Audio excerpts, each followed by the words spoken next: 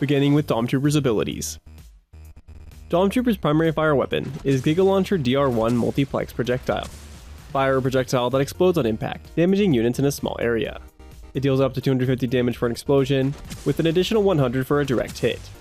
Stormtrooper's secondary fire is Giga Launcher DR1 Multiplex Beam. Fire a continuous beam for a short time, damaging enemies at any range. This 8-second cooldown deals up to 500 damage and limits projectile shots during use. Stormtrooper's F ability is Adhesive Sensor Mine. Place up to 3 motion detecting proximity mines that explode when an enemy approaches, dealing up to 150 damage to all enemy units in a small area. Stormtrooper's C ability is Armor Gun. Grant 500 temporary bonus HP to a teammate. This 10-second cooldown decays at a rate of 50 HP per second. Stormtrooper's G maneuver is Screaming Nimbus. Charge forward for a short time, deflecting attacks from the front for the 10-second duration, dealing 300 damage, knockback and shield guard break to enemies it contacts. This G maneuver grants 300 decaying temporary HP, in addition to extra movement speed to allies.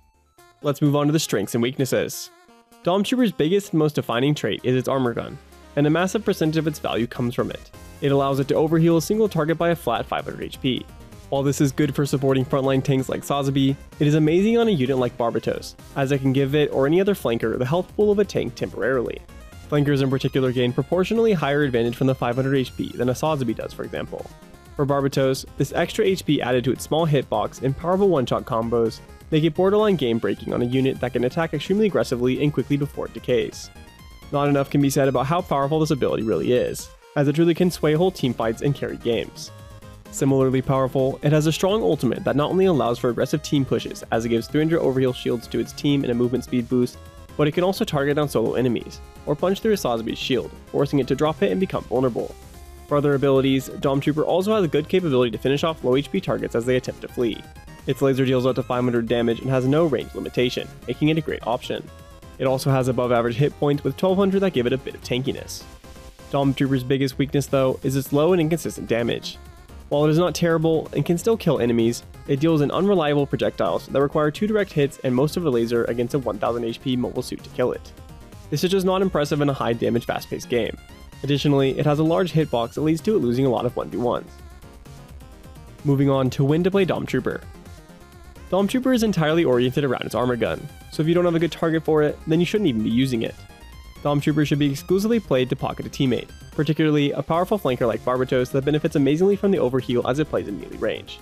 Sazabi is a great option too, and you can justify using Stormtrooper with Zaku 2 or Exia if the player is good enough. Map type isn't the most important consideration for Stormtrooper, but its best maps are mid-range maps. Too far range and it will have inconsistent damage, and the units it wants to pocket won't be able to get good value. Too close range, and it is likely to be dove itself. Stormtrooper also has no high ground access abilities, so play on defense when you can stand on a high ground, or in maps without a lot of high grounds.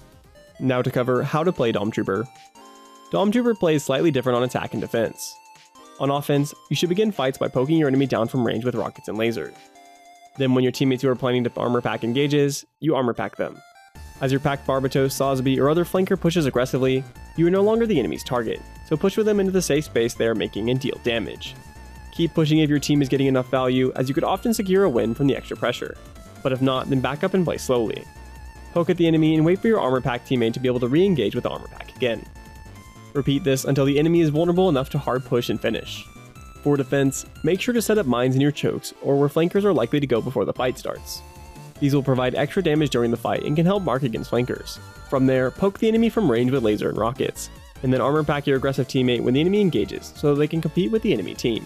Another option is to use the armor pack to save a target that is consistently getting dove on by enemies, but you usually will get more value out of armor packing your aggressive teammate instead. From here, the defense is played the same as the offensive version. Based on how healthy the enemy team is after you use your armor pack, you can then push harder if you can kill them all, or if you can't, then you play slow and wait for armor pack to be available again. Repeat the process until you get a big enough advantage off the armor pack, so you can push the enemy and kill them all. However, when you have your G maneuver available, you gain an additional set of options. Using your G maneuver gives all your teammates 300 overhealth and speeds them up, allowing you to push hyper aggressively. Alternatively, it can also be used defensively. When your team is getting pushed back and looking very vulnerable, you can use this ultimate to tank a lot of damage and take a lot of aggression at the front. The extra health you're giving to your teammates can also look to save them, and the movement speed will allow them to reposition or get to safer locations. Moving on to how to use the ability specifically. Dom Trooper's laser is best used to finish off targets, so it should primarily be saved for this. It does have infinite range, so it can be used early in the fight to poke the enemy before the fight begins, but just make sure to have it available when the enemy engages, or you will frequently lose kills you could have gotten with it. As Armor Pack is your most important ability, make sure to save this for the unit that specifically needs it. It should almost always be used on your most aggressive unit, Barbatos first if you have one, and then Sazabi if there isn't a Barbatos. As mentioned before, Zaku 2 and then Exi are your next best options. Saving it to pocket a teammate that is being hunted and dove by the enemy is a rare use, but still an extra alternative. Regardless of whatever you choose, you cannot waste it or you might as well not even be on Dom Trooper in the first place. Mines should be placed before fights and defense to maximize your total damage. The cooldown for the mines begins when you use them, so you can have the maximum 3 placed already, and then the 3 ready to be used right after they explode. Just avoid using them in the middle of fights. You typically will just trade time you could have been using regular forms of damage. In regards to the G maneuver, Screaming Nimbus forces shield units to drop their shields when it hits them, so make sure to hunt down a shield unit like Sazabi and hit them at least once during your ultimate. Additionally, Dom Trooper cannot take damage from the front during this, but it does not mean it's unkillable, so be careful of going too deep and being focused and killed. While Dom Trooper's G maneuver is a powerful tool for securing kills, it is best used as mentioned before, to create a team push, or to counter an enemy advantage, so make sure to think first of using it like this. Looking to become an even better Dom Trooper player? Then check out these guides for its main armor targets.